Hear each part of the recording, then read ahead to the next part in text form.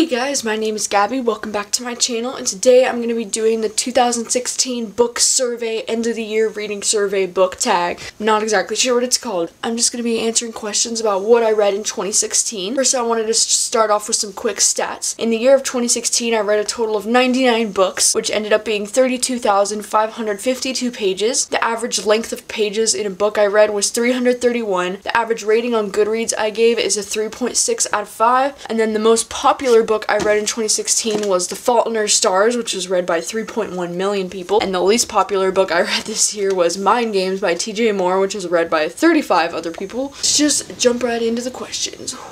Question 1 is, how many books did you read and did you meet your goal? So I read 99 books and my goal for the year was 75, so yes, I completed my goal even though I would have liked to read 100 and I was so damn close, just one book away. What a disappointment. Right, most read genre is definitely contemporary and new adult romance. I read a hell of a lot of new adult romance in 2016 and hashtag no regrets. The longest and shortest books you've read. So the longest book I read was Illuminate at 600 pages, and that was actually the first book I read in 2016. And then the shortest book I read was Brokeback Mountain at 55 pages. My favorite book published in 2016, I could not decide between my two favorites, so I'm going with It Ends With Us by Colleen Hoover and We Are the Ants by Sean David Hutchinson. These books were both published in 2016, and I love them both with everything in me. My favorite debut novel that came out in 2016 is The Hating Game by Sally Thorne. This is surprisingly her first novel, and I really freaking loved it, and it's a freaking fantastic debut novel, and I'll read anything she writes now. Question is, your favorite book that you read that wasn't published in 2016, but you read it for the first time in 2016? And I'm gonna go with Maybe in Another Life by Taylor Jenkins Reid and Him by Serena Bowen and Elle Kennedy. These books were both published in 2015, I think, but I read them for the first time in 2016,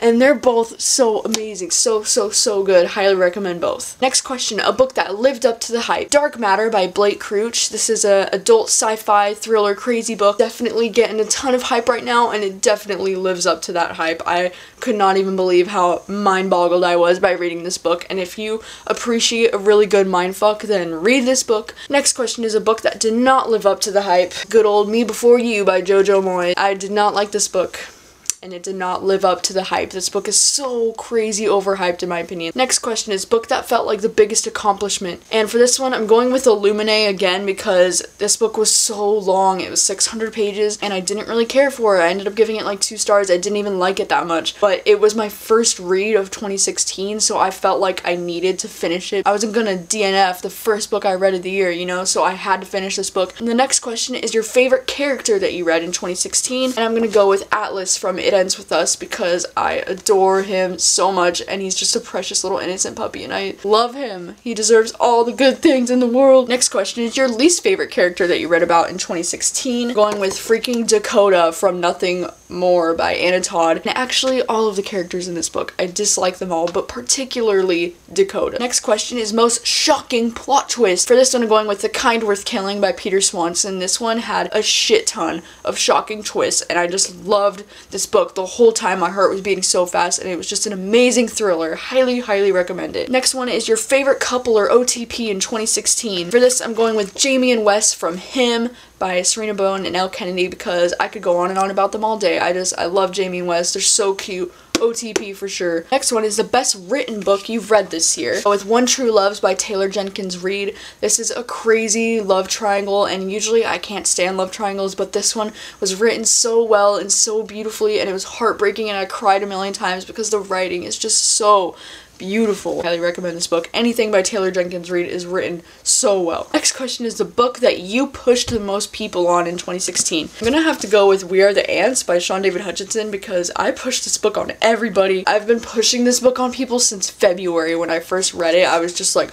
and then I started talking about it in every single video, and I've started pushing it on everyone, like literally anybody that's like a book recommendation, I'm like, We're the Ants, read it now. Next question is favorite book cover of the year. For that, I'm gonna go with The Sun Is Also a Star by Nicola Yoon because this cover is just so beautiful. I love these colors so much, and just everything about it really like draws my eye. I just love this cover. I think it's so freaking beautiful. Oh. Next one is favorite adaptation. Go with Room by Emma Donoghue. I read this book for the first time in 2016 and watched the movie in 2016, and I think it's a great book to movie adaptation. The book is really great, the movie is really great. I don't even know which one I prefer more, but oh my god, it's so good. And what book made you cry the most in 2016? We all know this one. It's gonna be It Ends With Us by Colleen Hoover. I was a sobbing mess while I was reading this book from about the halfway point all the way through the end. I was just literally sobbing. I couldn't even like read because my eyes were so blurry. A mess, but I loved this book and it broke my heart and it put it back together. The next question is, which book made you laugh the most in 2016? Kill the Boy Band by Goldie Moldavsky. Mostly because this book is a very dark comedy that had me like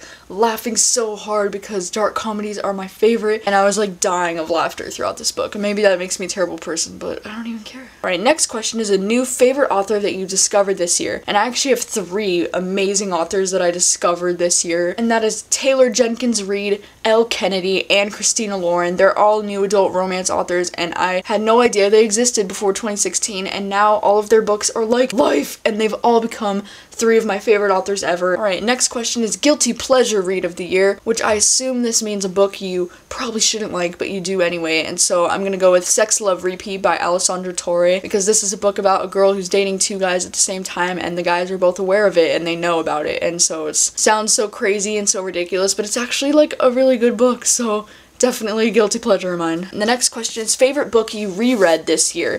We Are the Ants by Sean David Hutchinson, and it's actually the only book I reread twice throughout the year, so definitely this one. And it's also like the first book I've ever reread. I'm not a huge rereader, so that just shows how amazing this book is that I've read it twice in the same year. What? The last question is, were you happy with your reading year? What will you do different in 2017? And yes, I was happy with my reading year, even though I would have liked to have read 100 books total. I don't know what I'm gonna do different in 2017. I mean, maybe just try to read more of what I want instead of what I feel like I'm supposed to, you know? Like, I want to read more of material that I actually want to read instead of feeling like I have to. Also, I wanted to include one more question for favorite nonfiction book you read in 2016, and that'll be Scrappy Little Nobody by Anna Kendrick. I read a couple of different memoirs in 2016, like I read Amy Poehler's, Tina Fey's, and Amy Schumer's. This one is my favorite. I love Anna Kendrick. I love her writing. It's just so cute and relatable.